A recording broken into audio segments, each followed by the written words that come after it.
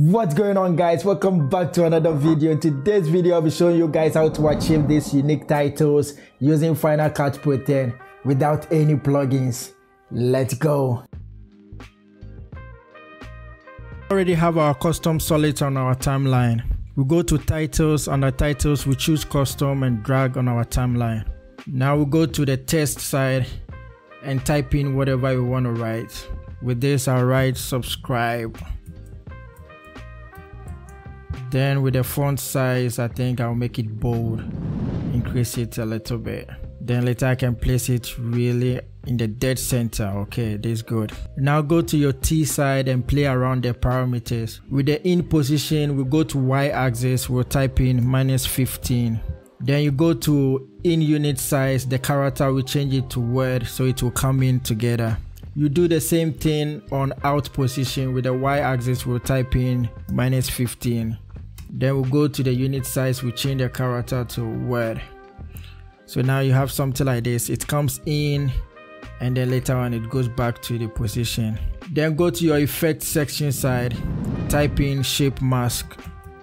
We'll drag it and drop it on our test that we have. Now let's go to the video inspector side and play around the parameters. With the curvature we'll change it to 0. Further we'll make it 0.2. Then we'll drag it down to the top of the subscribe. Then you go to invert marks, take that. Now you have something like this. It comes out of the screen and then it goes back to the same direction. Now we need to work on the rectangle shape. You go to your generator side. Under generator you click on element. You choose shapes, you drag it on our timeline.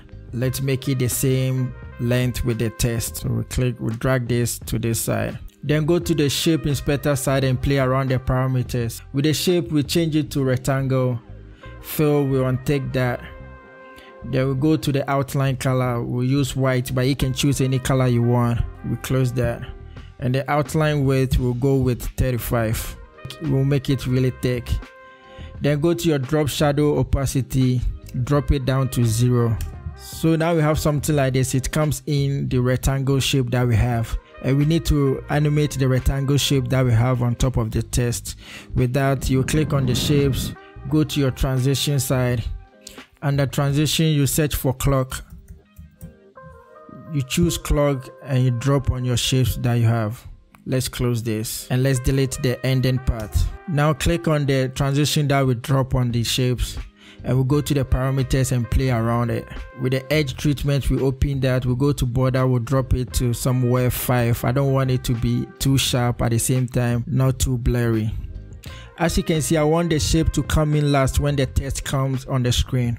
So this is what you do. You will drag it somewhere here. You just play around it and see how it looks like for you. So with this, I think I'll leave it somewhere there. So now we'll go to the ending part and we'll do the same thing. Drag this to somewhere here. Click on the transition you have at the beginning. Press Alt and drag it to the ending part. So now we have something like this. And then it goes back. And with the ending style we can play around it. Let's go to the direction, change it to counterclockwise. So it will go back in the opposite direction. We'll check and see how it looks like.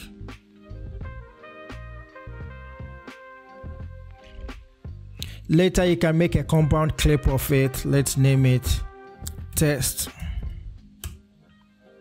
And with the compound clip you can change the size. Let's make it like somewhere 50. And at the same time you can change the position to wherever you want it to be. Very simple as that. If you're enjoying this so far, don't forget to smash the like button and subscribe down to see more videos like this. Alright, let's go straight back to the tutorials. So with the second title, just like we have on our timeline, we'll leave everything exactly the same. We'll go to the effect side, we search for shape mask, drag shape marks on the shapes. Then go to your parameters over here and play around it. With the curvature, we change it to 0. Then we'll go to our feather side, we change that to 0% too. Then we'll drag this downwards. We just want the down part to show. So somewhere here will be okay. Now let's move that and see how it looks like. So that's the second title. Now let's move on to the third title. With the third title, we'll maintain everything exactly how it is.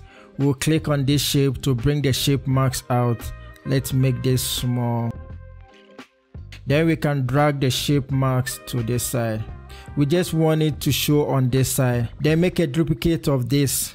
Press Alt and drag upwards. Now with the top shape one selected, we'll drag the mark shape that we have.